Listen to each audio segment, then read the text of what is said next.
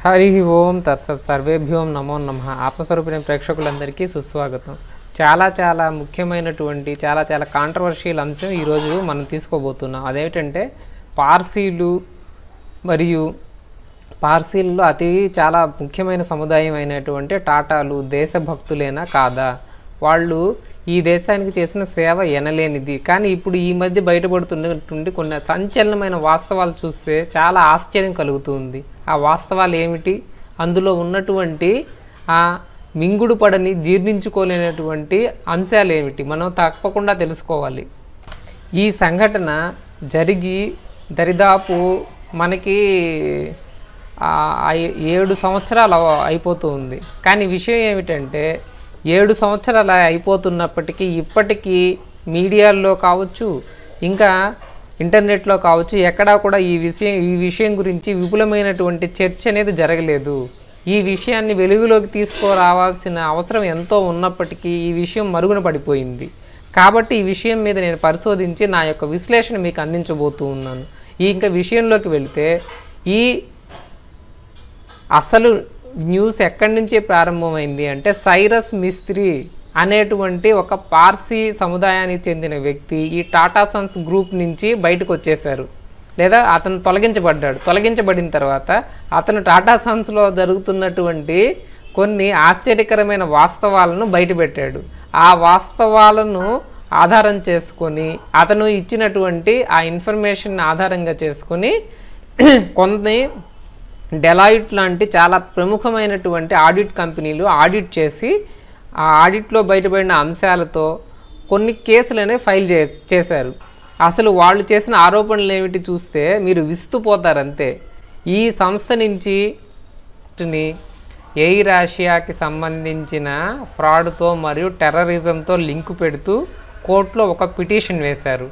ఆ పిటిషన్ని కనుక మనం పరిశీలిస్తే 2 investment companies Shapoorji and Palonji Group, Cyrus Investments and Sterling Investments Corporation have in a legal petition directly linked Tata Sons and Ratan Tata with the 22 crore fraudulent transactions alleged to have been carried out in the conglomerate's joint venture airline Air Asia India. అంటే టాటా సంస్థ మరియు రతన్ టాటా గారు డైరెక్ట్గా 22 కోట్ల రూపాయలను ఒక global terrorist అంటే ఒక అంతర్జాతీయ ఉగ్రవాదికి అందించినట్టుగా ఈ సంస్థ డైరెక్ట్గా లింక్ చేస్తూ కోర్టులో పిటిషన్ అనేది వేయడం జరిగింది. మనం ఈ పిటిషన్లో ఏముంది అనేది పరిశీలిస్తే ఇంకా చాలా ఆశ్చర్యకరమైన విషయాలు ఉన్నాయి. The petition filed with the national company law tribunal has also accused that the part of the transactions the sold to software conglomerate at the behest of Tata had dealings with Hamid Raja Malkotipour, an alleged global terrorist. ఈ హమీద్ రాజా మల్కోటిపూర్ అనే వ్యక్తి ఒక మామూలు తీవ్రవాది కాదు. అల్ Qaeda ఇంకా జైషే మొహమ్మద్, ప్రపంచంలో మీరు ఏ పేరు మోసిన తీవ్రవాద సంస్థ పేరు తీసుకున్నా ఆ తీవ్రవాద సంస్థలన్నింటికీ కూడా వెనుక నుంచి కొన్ని వందల వేల కోట్ల రూపాయలు డబ్బు అందిస్తూ ఇటు కాశ్మీర్లో తీవ్రవాదాన్ని చొరబాట్లను ఎగదోస్తూ మరియు ఇంకా భారతదేశంలో జరుగుతున్న అనేక తీవ్రవాద కార్యకలాపాలకు బంగ్లాదేశ్ కావచ్చు, పాకిస్తాన్ కావచ్చు, ఎక్కడ ఏ చిన్న తీవ్రవాద దాడులు జరిగినా ఆ దాడుల వెనుక ఉన్నటువంటి సంస్థలన్నింటికీ కూడా నిధులు అందిస్తున్నటువంటి గొప్ప వ్యక్తి ఎవరు అంటే ఈ హమీద్ రేజా మల్కాటిపూర్. ఇతను ఇరాన్కి చెందిన వ్యక్తి. ఇరాన్లో ఇతనికి చాలా వ్యాపారాలు ఉన్నాయి. అందులో కొన్ని ఎయిర్లైన్స్కి సంబంధించిన వ్యాపారాలు కూడా ఉన్నాయి. 2007 సంవత్సరంలో ఈ హమీద్ రేజా మల్కాటిపూర్ని అమెరికా ప్రభుత్వం ఒక గ్లోబల్ టెర్రరిస్ట్గా ప్రకటించింది. అమెరికా ప్రభుత్వం ఎవరినైతే ఇలా గ్లోబల్ టెర్రరిస్ట్గా ప్రకటిస్తుందో వాళ్ళకి ఎవరైనా సరే డబ్బు అందించినా వాళ్ళతో వ్యాపారాలు చేసినా అది ఒక అంతర్జాతీయ నేరం. వాళ్ళకి ఎవరైనా డబ్బులు డొనేట్ చేస్తే అది ఇంకా పెద్ద నేరం. ఎందుకంటే అలా డొనేట్ చేసిన డబ్బు అంతా కూడా ఎవరికి వెళ్తుంది? డైరెక్ట్గా తీవ్రవాదులకే వెళ్తుంది. కాబట్టి ఇది ఒక అంతర్జాతీయ నేరం. ఇటువంటి ఒక అంతర్జాతీయ తీవ్రవాదికి డైరెక్ట్గా 22 కోట్ల రూపాయలు టాటా సంస్థ నుంచి అందాయి అంటూ కోర్టులో పిటిషన్ ఫైల్ చేయడం జరిగింది. On both the allegations they have sighted the report by Deloitte which conducted a forensic investigation on air Asia India. Air Asia India సంస్థ మీద డెలాయిట్ అనే పేరు మోసిన ఆడిట్ సంస్థ ఇన్వెస్టిగేషన్ కండక్ట్ చేసి ఒక రిపోర్ట్ ఇచ్చింది, ఫోరెన్సిక్ ఇన్వెస్టిగేషన్. కానీ తమాషా ఏమిటంటే ఈ పేరు మోసిన దేశభక్తుల కంపెనీ రెస్పాండ్ అవుతూ ఏం చెప్పింది అంటే all the allegations are completely baseless and each one of them will be responded and provided incorrect. ఇవన్నీ కూడా మా మీద వేస్తున్నటువంటి నీలాప నిందలు మాత్రమే, మేము ఇందులో ఎటువంటి ఇన్వాల్వ్మెంటు లేదు, మేము చాలా మంచి వాళ్ళు అంటూ ఈ కేసులోంచి తప్పకుండా బయటకు వస్తామని చెప్పారు. కానీ అందులో ఉన్న వాస్తవాలను చూస్తే మనకే ఆశ్చర్యం వేయక మానదు.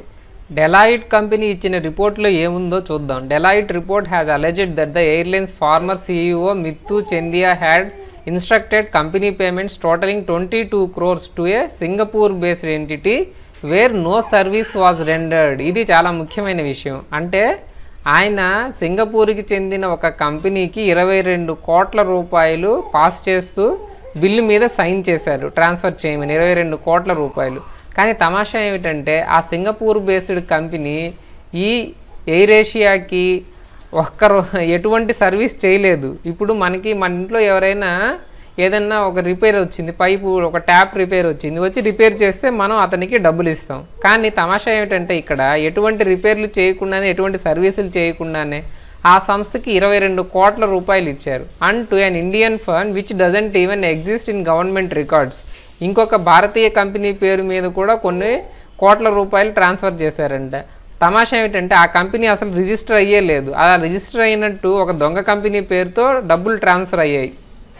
ఈ మల్కాటి పౌర్ అనే వ్యక్తి యుఎస్ డిపార్ట్మెంట్ ఆఫ్ ట్రెజరీ చేత స్పెషల్లీ డెసిగ్నేటెడ్ గ్లోబల్ టెర్రరిస్ట్ అనేటువంటి ఒక టైటిల్ని అందుకున్నాడు, ఒక బిరుదు ఇచ్చారు. ఇతను మామూలు టెర్రరిస్ట్ కాదు, ఒక స్పెషల్లీ డెసిగ్నేటెడ్, అంటే పైకి మంచివాడిగా నటిస్తూ అందరి దగ్గర డొనేషన్స్ స్వీకరించి తీవ్రవాదులకి ఆ డబ్బును అందిస్తున్నటువంటి ఒక చాలా ప్రమాదకరమైనటువంటి, పైకి మెత్తగా కనిపించే ఒక గొప్ప వ్యాపారవేత్త ముసుగులో ఉన్నటువంటి తీవ్రవాదని అమెరికా ప్రభుత్వం ప్రకటించింది. It has sighted other allegations against him including supply of equipment to Islamic revolutionary gourd corps squad force, Iran based special operations force. ఈ వ్యక్తి ఇరాన్ న్యూక్లియర్ బాంబులు తయారు చేయడానికి కూడా అవసరమైనటువంటి కొన్ని ఎక్విప్మెంట్స్ని, ఇరాన్లోని కొన్ని తీవ్రవాద గ్రూపులకి ఆయుధాలని కూడా సప్లై చేసినట్టు అమెరికా 2014లో మళ్ళీ ఇతను కొంతమంది ముఖ్యమైన వ్యక్తులకు డబ్బులు అందించి తీవ్రవాదాన్ని ప్రోత్సహించడమే కాకుండా ఇరాన్ కొన్ని మిసైల్స్ తయారు చేయడానికి కూడా సహాయ సహకారాలను అందిస్తున్నట్టుగా అమెరికా ప్రభుత్వం 2014 సంవత్సరంలో ప్రకటించి ఇతనికి ఎవరు కూడా డొనేషన్స్ ఇవ్వద్దు అని స్పష్టంగా చెప్పింది. ఇతనితో వ్యాపార సంబంధాలు పెట్టుకోవద్దని కూడా చెప్పింది. కానీ తమాషా ఏమిటంటే ఇక్కడ మన దేశభక్తులు 22 కోట్ల రూపాయలని డైరెక్ట్గా ఆ వ్యక్తికి ట్రాన్స్ఫర్ చేసినట్టు పూర్తి సాక్ష్యాలతో, ఆధారాలతో మనకి ఇక్కడ తెలుస్తూ ఉంది. అసలు ఇలా ఎందుకు చేశారు అనే విషయం ఇంకా తేలాల్సి ఉంది. కానీ ఈ దేశభక్తులుగా చెప్పుకుంటున్నటువంటి ఈ వ్యక్తులు ఇలా చేయడం అనేది మొదటిది కాదు, చివరిది కాదు. వీళ్ళ వెనకాల చాలా రక్త చరిత్ర ఉంది. ఆ చరిత్ర ఏమిటంటే నేను తర్వాత వీడియోలో చెప్తాను. హరి ఓం.